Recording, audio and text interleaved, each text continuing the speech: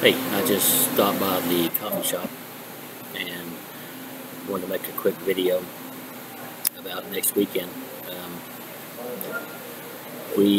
going to do my best to have a hayride available, and also just by happenstance, our church is also having a chili dinner that night. In case anybody wants to go over and eat some of that, and we are definitely blessed with some very good cooks in our church, and I want to invite people too. Of course, a few of you know that I teach Sunday school at our church, Assembly of God, on Sunday mornings. So Sunday mornings, Sunday morning afterwards, for those who are getting a motel room and staying, welcome you to come to our church. We're Assembly of God Church.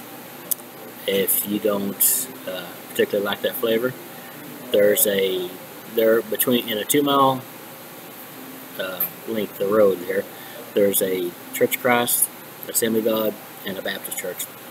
And I've got nothing bad to say about any of them. Wonderful people in all of them.